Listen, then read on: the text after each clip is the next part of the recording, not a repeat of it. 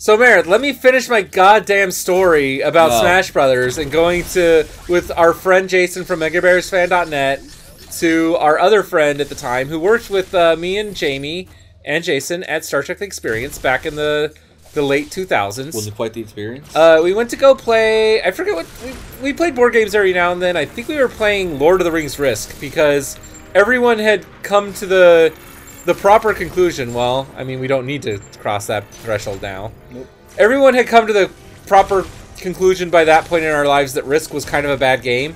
And that there were better games, including Risk clones. Like, almost every alt-Risk solved many of Risk's problems, you know what I mean? Alt-Risk? Alt-Risk, like, you know, Risk blank. In this case, Lord of the Rings Risk. Risk... I don't know what other Risks there are, but there are... Oh, that's right. You have to come in running from the left, and...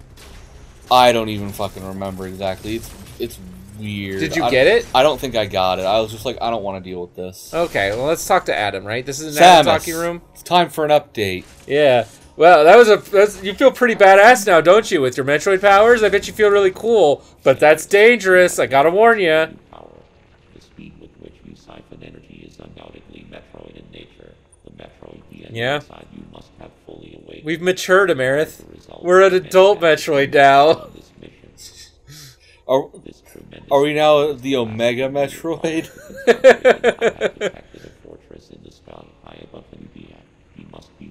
I mean, can we just blow up the planet and get the fuck out? No, we have to fucking kill him. We have to fulfill our destiny first? Yeah, we have to kill Ravenbeak, because he killed Quiet Robe. Oh, it's revenge, basically? It's revenge, yes, left.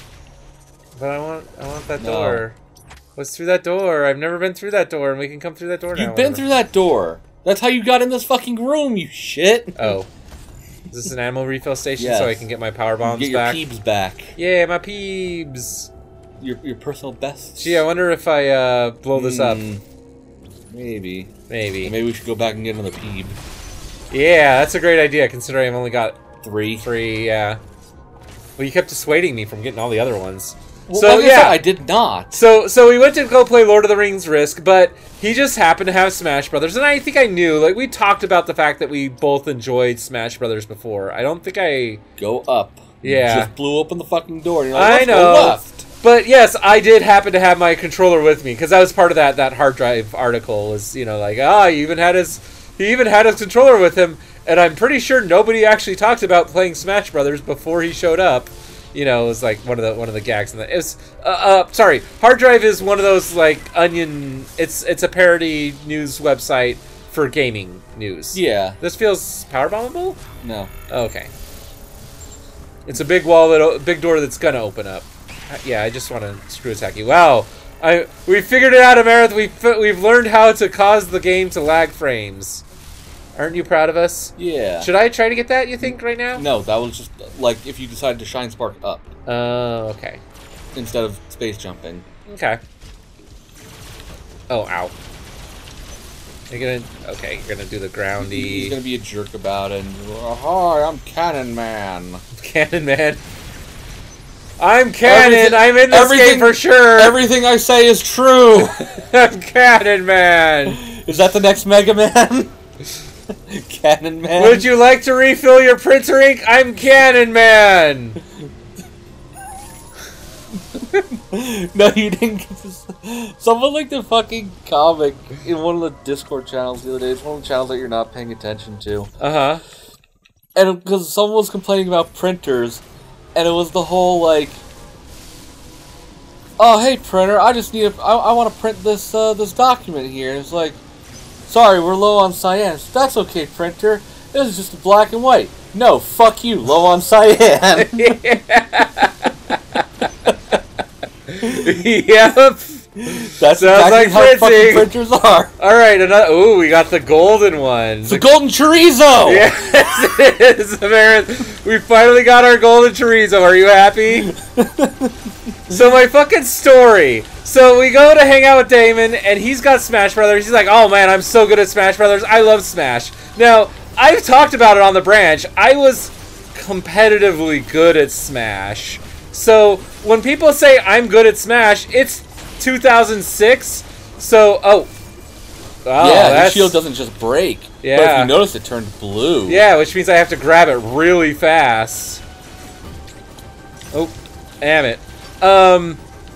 And so, you know, that's really vague. And I asked him, like, when you say you're good, how good are you? Because I tried to, like, hint, like, no, dude, I'm bringing my own controller to your house good. You know, like I can play competitive or not. And I ended up just pissing him the fuck off because, like, I was like, okay. He's like, I'm really good. I'm going to kick your ass. And I'm like, okay. And so we shit-talked a bunch back and forth. Like, I'm like, okay, we're having a grand old time. We're shit-talking. Was he, like, not even fucking in your league? Like... So you know, like, how we talked about what I did in the Goon Cheetahman? Yeah. Like, how I went a little too ham on that first race where I just, like, busted out all the stops and, like, just demolished him? You went too hard. I demolished Damon. Like, I just, like, even with joke characters, he was a plaything to me. And I was basically, like... Well, this is John from 15 years ago, so my social graces weren't that great. So it was just kind of like, oh, sorry, yeah, this is really easy for me. That did not make him happy. That made him just madder. You know how Jamie gets mad and competitive? Damon was getting mad and competitive. I never played Smash Brothers with him again. In fact, I was never invited to his house again. I was not his friend anymore after that. I was because I was this asshole who just came over to showboat and be a dick to him. Like, you remember the episode we watched recently of Deep Space Nine, where Bashir and, like, fucking, what's his name, O'Brien have the racquetball matches? Yeah. It was basically that shit. And yeah, again, like, 22-year-old John LaBranch does not know how to navigate his way even out of this, even after he is recognized, you know. There was a point where I knew what was happening, and that he was getting mad, and that I was coming off as an arrogant asshole. But my jumps suck. I just didn't know how to get out of that situation. I was stuck. It was really awful. No good way out of I was stun locked because he was also getting mad. Like, he was gonna get mad if I just started letting him win too. Because it was like you were clearly way better than I'd already Kobayashi Maru'd myself, you know. Yeah. And yeah, because I did that recently with the Cheetahman. Kobayashi screwed. Oh, by the way, Goon Cheetahman update. I did win again. I won my next race, and I did not go too ham. I did a little bit too much. Lilyfin. We had fun with it. Lilyfin, who was basically, she wasn't my nail in the coffin of League when she beat me in our League race, but if I had beat her, I think we would have won, right? We would have made it into playoffs if I had beaten her. If you had that win, it like turned that loss into a win, you would have been in playoffs instead of Dancing Manish Join, or I think it would have been Cac instead of Kakariko Brew Crew. Okay, yeah. So yeah, it feels bad. Definitely feels bad, man. But I beat her in the Cheetahman. So it feels good, She man. challenged me to a swordless match, and I'm like, okay, I can learn swordless. I learned swordless. I learned how to boot up a Game Genie. And put a sword into my game. Sword. She was not happy about that because she's like, no, I wanted to play without a sword, and you have this like big advantage, and I'm like, I have a big advantage in a cheating tournament. Like, I mean, don't get me wrong, I didn't want to make it that big of an advantage, but I expected her to do something like possibly exactly that. Exactly, like I thought, the same thing. Like I thought we're maybe gonna that's do exactly, swordless. Nudge, nudge, wink, wink. Yeah, well, like I didn't know exactly what her cheats were, but I assumed she was going to come with stronger cheats than her first race, which was I stream sniped. You know, like that's not a strong cheat. Yeah, like do stuff like we did, where we were fucking doing co-op. Okay, shit finally. Because that was like technically annoying to deal with. Like, I don't think. Yeah. Oh, we also co-opted that too. Like you were helping helping me. Like you and our friend Zeke. The logistics of just dealing with that, because we had to make. Oh yeah, it was really tough. And you and I were, or sorry, not you, but I was on multiple Discord calls at once, so as not to give away the whole, bit. The ruse. Yeah, so that was fun, trying to just carry out multiple conversations as Zeke is feeding you information about where my items are. And anyway, it ended up not being the funnest thing for them because it drug on too long. It was a multi-world. And it did multi-world things, which, if you're not familiar with multi-world, it tends to drag on a little bit. Yeah, why don't you talk... Well, we don't... I mean... The details aren't important, right? Or are they, if you want to talk about it? I don't know. This fight's kind of dragging on. I mean, like I asked you how long we want to go on here, and you're like, yeah, John, you can do the next episode. And now I'm doing like, a lot better against this guy because like, he's the other guys. Well, it's been a while since I've done these guys. I mean, you just fought one like last episode, and you just suddenly can't counter worth a damn. Well, you know what? Tell you what. Let's just. Oh. Well, I'm. Do a pause maybe or. That was it. Yeah, you actually have a lot longer to grapple the shield than you think because. I wasn't close enough. Because it's that like fade out time. Yeah. I don't know if you saw the one that you did get on the counter, but. Was that too early? Yeah, that was too early. Okay.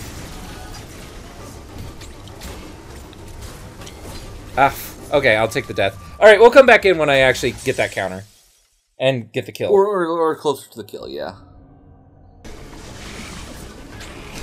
All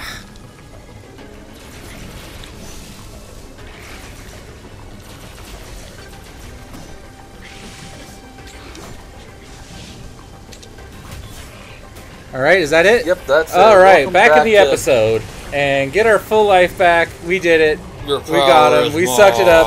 Okay, so multi-world can drag on because one, it took me like 50 minutes to set up with technical issues because I hadn't done it forever and just sometimes it takes forever to set up because... It was also a very specific, like, multi-world Yes, thing, we requested a specific one because the one most people used is made by a huge asshole and we kind of all just wanted to shy away from it because of that association. Yeah. And we shouldn't have because it ended up costing us so much time that those two... our opponents, because we ended up making it a double. So two races in the tournament were independently happening at the same time in two different worlds. Also, this is quite the elevator ride, huh? Right? We're just like the best elevator. Are we being accelerated right now? Because Samus looks like she's being accelerated. Yes, you are being accelerated. All right, and now we've stopped very suddenly. We didn't die. Okay, well, let's go fight Ravenbeak. Hey, Ravenbeak, I'm guessing you have no idea we're coming for you, right? I mean, it's not like we've made a grand entrance or anything. Wow, I feel like there's about 5 energy tanks we could have gone around and collected. Not like we came up here in our special DBZ cannonball thing. Like, wow, this feels very much like a space pirate hideout. I mean, a little. Kind of feels very space piratey. I'm just saying, Ravenbeak. Are you a space pirate? Ravenbeak. I'm gonna guess there are probably no power-ups in here. Nope.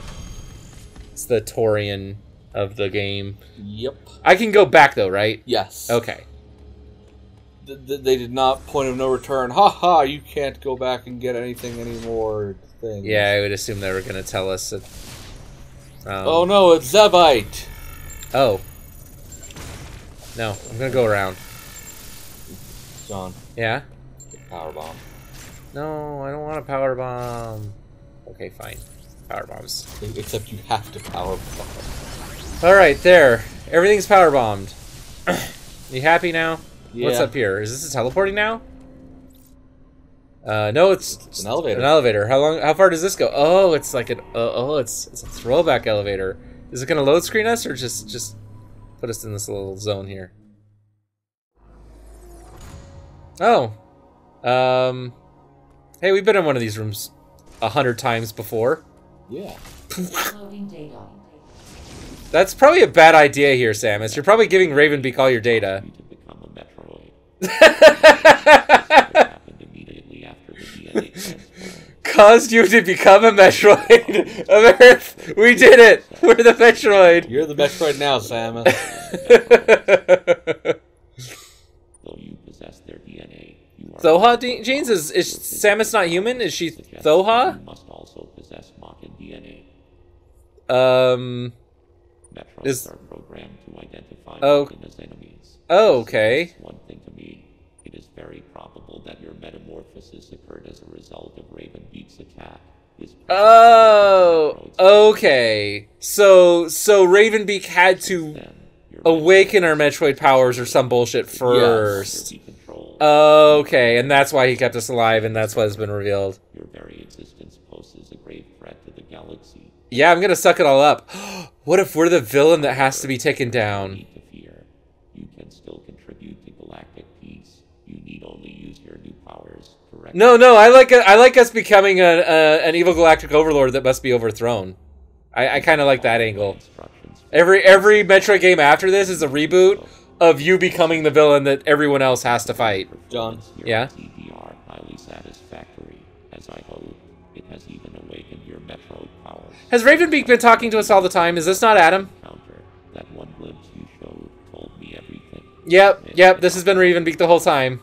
My plan is the only way to bring order to the galaxy. Mm-hmm. Fulfill your destiny, Samus. This is an order. Disobedience will not be tolerated. So Ravenbeak has been talking to us the whole goddamn game. Fuck you. Or is it just this one instance? Yes, that's Ravenbeak, I get it. Oh. Have we been captured for a long time? What? Yes, that's right. You just got fucking Darth Vader. Is this our adopted dad? Yes. The one who raised us? Yes. Raised us? Okay. Well, Plasma? Well, welcome to die. Okay. These are his abilities. He's gonna kill me a lot, I'm guessing. He's a little bit of a learning fight. Yeah. Well, he's strong. He ain't no King K. Rool, that's for sure. Not a pushover whatsoever. What was I supposed to do there? Morph into a ball? Either morph into a ball or slide.